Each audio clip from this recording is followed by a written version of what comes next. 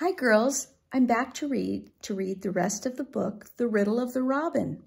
And at the beginning of the book, we found that the girls, they discovered the little bird, the robin, living in their garden, and they brought him gifts, and they found out that he didn't like seeds, that he much more preferred the worms and the little bugs.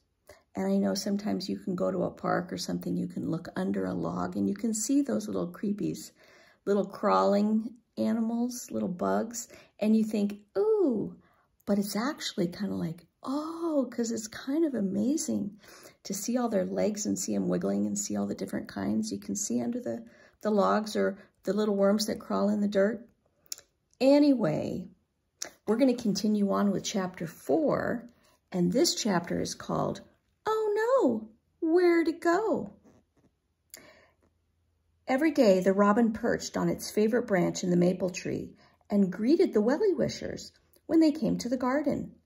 Ashlyn got used to picking up worms and beetles, and she helped Kendall and Willa collect food for the robin. Camille kept its bird bath full of water, and Emerson led them all in singing to the tune of Mary Had a Little Lamb. Sing to us your song so sweet, song so sweet, song so sweet. Sing to us your song so sweet, to-weet, to-weet, to-weet. Since you're back, we know it's spring, know it's spring, know it's spring. Since you're back, we know it's spring, to-weet, to-weet, to-weet. And the robin would always sing back with great gusto, to-weet, to-weet, to-weet. One night, after the robin had been in the garden for 2 weeks or so, a big storm came.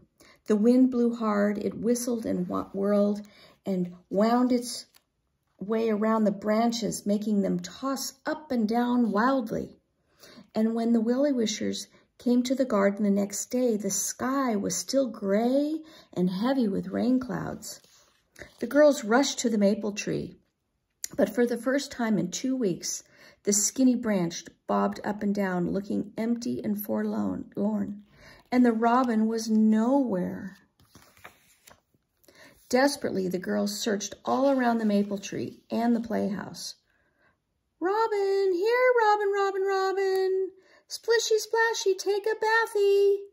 Want some beetles, bugs, worms, and grubs? To-weet! Where are you, Robin? But there was no answer. The robin was gone. Chapter 5, Following Willa. Oh dear, said Camille. Do you think our robin is gone forever? Maybe it flew to another part of the garden, said Willa, where it felt safer during the storm. It might be hurt, said Ashlyn, or lost. Let's go look for it, said Emerson. Willa rushed to the playhouse. She hung her binoculars around her neck and tucked her bird book, a map of the garden, and her compass into her backpack. She put granola bars, her canteen full of water, and cups in her backpack too. Then she rushed back outside again. Is everybody ready? Willa asked. Yes, said the Wellie wishers. Let's go. And off they went. Do you think we can find our robin? Asked Ashlyn, as Willa led the girls deeper into Aunt Miranda's garden. If we keep our eyes open, said Willa, and look carefully at all the trees and bushes and plants. What's this plant? Asked Camille, stooping down. Watch out, said Willa. That's poisonous ivy, and it's trouble. Camille jumped away so quickly that she fell backwards over a log and landed thump on her bottom. Are you hurt? Asked Kendall, kindly, as she helped Camille stand up.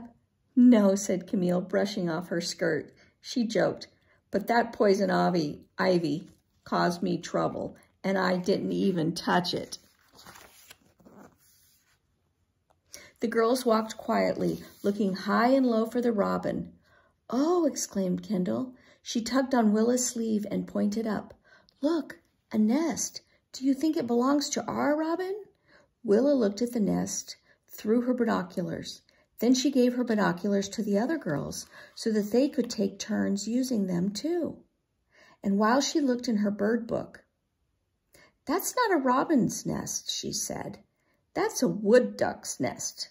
And Willa showed the girls the picture of the bird, of her bird, of a wood duck on its nest. Oh, in her bird book of a wood duck on its nest. "A duck built a nest in a tree," said Kendall. "That's kind of quackers," joked Ashlyn. "Quackers, quackers," said Emerson. "I'm getting hungry. Can we have our snacks now?" "Maybe you could eat like a bird," said Camille with a smile. "You know, beetles, bugs, worms, and grubs. That sounds so delicious." "No, thank you," said Emerson firmly. Willa looked around. The muddy ground was soggy with puddles. It was too wet to sit here. She said, "Let's go back and sit on the benches near the playhouse and eat our snacks." "But I'm hungry now," said Emerson. "And I'm tired," said Kendall. "And we haven't found our robin yet," added Ashlyn. Willa tried to cheer her friends up. "Maybe the robin is back in the maple tree, waiting for us right now," she said. "Let's go see." "Which is the way back?" asked Camille. Willa looked around. "I'm not sure," she said. "We went off the path when we saw the duck's nest." Emerson slumped onto a tree stump. "My feet are tired," she grumped. "I bet we walked 100 miles looking for our robin. And now we'll have to walk 200 miles to get home." Kendall spoke quietly to Willa. "You know the way home, right, Willa?" "Oh, no," said Ashlyn. "I can't believe it. We're lost." Uh-oh. Chapter 6 is called Which Way's Which? "We're not lost," said Camille. "We just don't know where we are." "Isn't that exactly what being lost is?" wailed Emerson. "We're not lost," said Willa, "because I have this compass." She held the round, shiny compass in her palm so that all the Wellie wishers could see it. "How does it work?" asked Kendall. "See the arrow?" said Willa. "It points north, and that's our way home. Aunt Miranda once told me that the playhouse is in the north corner of the garden. It won't take long to get there." "I hope not," muttered Emerson. Her shoulders and her mouth and even her flowers on her hat looked droopy. "Come on," said Willa, "follow me." And Willa used her trusty compass and led the Wellie wishers through the trees in the direction the arrow was pointing. Soon they saw the playhouse. Carrot the bunny was waiting for them. "Hooray!" cheered Ashlyn and Camille. "Carrot looks hoppy to see us," joked Kendall. "At last," sighed Emerson. Willa took granola bars out of her backpack, and Ashlyn filled cups with cool, refreshing water from Willa's canteen. "Thanks for the snacks, Willa," said the girls. But before anyone bit a bite of her granola bar, "Look," shouted Willa, jumping up. "Our robin!" All the girls leaped up. "Where is it?" asked Camille. "On the playhouse roof," said Willa. "Hello, Robin," called Ashlyn. "To-weet," sang Emerson. "To-weet," echoed all the girls. Expecting the robin to answer them with a sweet tweet, they started to sing their friendly song.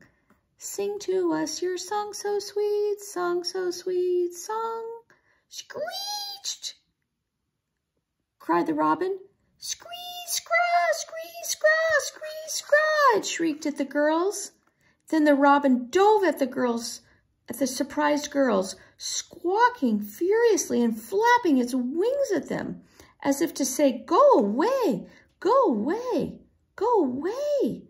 "Help!" yelped the girls. "But Robin, it's us, your friends," cried Camille. "Scree-scraw, scree-scraw, scree-scraw," scolded the robin, sounding more and more angry. Then it flew straight at the girls like an arrow shot from a bow. It flew so close that they could feel its wings stir the air. The robin dove low and the girls gasped. It was headed right towards Carrot's sticky up ears. Uh-oh. Chapter 7, Willa finds out. Camille was afraid that the robin would hurt Carrot. She scooped Carrot up in her arms and held the bunny close to her chest as she ran away from the playhouse. Emerson, Ashlyn, Kendall, and Willa followed her, hurrying to get away from the robin. Emerson's eyes filled with tears. "That robin scared me," she shuddered. "I don't like that robin anymore." Kendall asked Willa, "Why is the robin acting this way?" "I don't know," said Willa in a shaky voice. Then she remembered that in her bird book, it said that when an animal's behavior changed, there was usually a good reason. That could be the reason their friend the robin had become so unfriendly all of a sudden. Willa gathered up all of her courage and said, "I'll find out." "Be careful," whispered Ashlyn. Slowly and silently, Willa crept back toward the playhouse. The robin cawed loudly from the roof, "Scree, scraw!" And Willa stood on a tree stump and peered through her binoculars. Suddenly, she gasped. "What is it?" asked the Wellie Wishers. "Oh, no," Willa hooted. "The robin is shooing us away from the playhouse for a very good reason, for the best reason in the world." Okay, let's find out. Chapter 8, All's Well That Ends Wellie. "The robin had made a nest in Emerson's boot," explained Willa. "And in the nest, there are 1, 2, 3, 4 babies. Our robin is protecting its family." "Oh," the Wellie Wishers sighed happily. "Baby birds in my boot?" squeaked Emerson. "Your boot's a cute birdhouse, Emerson," joked Kendall. The Wellie Wishers took turns looking at the robin's family through Willa's binoculars. Ashlyn began to chuckle. "Ha ha, look," she said. The girls all watched as the robin swooped down and pulled up a big wiggly worm from a mud puddle. Then the robin flew up to the nest and fed the worm to the babies. "The baby robins like their wiggly wiggly worm spaghetti," said Camille. "That reminds me," said Emerson. "We never had our snack, and I'm starving. I'm as hungry as those baby robins." Suddenly, Willa understood. Just as there was a good reason why the robin's behavior had changed, there was a good reason why Emerson's had too. She was hungry and tired. Willa smiled at Emerson and said kindly, "I'm hungry too. Let's have our snacks." And just then, it started to rain. The girls all crowded under a tree. "I wish we could go inside the playhouse," said Ashlyn, "but I'm afraid we'll upset the robin." "I have an idea," said Kendall. "The boot is over the door. If we climb in through the back window very, very quietly, we won't bother the robins." So on tiptoe, trying hard not to giggle, the girls crept around to the back of the playhouse, and one by one they climbed in the window. Once they were inside, they ate their snacks. "Now we're all safe and happy in our nest," said Ashlyn, "just like the robin family." Inside the cozy playhouse, very, very softly, the Wellie Wishers sang, "Sing to us your song so sweet, to-weet, to-weet, to-weet." And from the cozy nest on top of the playhouse came the sound of the robin agreeing, "To-weet." And the 4 baby robins sang along happily, "To-weet, to-weet, to-weet, to-weet." And that's the end of the story. Can you believe it? A little family of robins. Aw, I love the birds in the springtime. And that is the end of The Riddle of the Robin. Hope you loved it. And when I come down on Thursday, we can do some crafts and maybe have a little tea party in the garden. Okay? Love you, girls. Talk to you later. Bye-bye.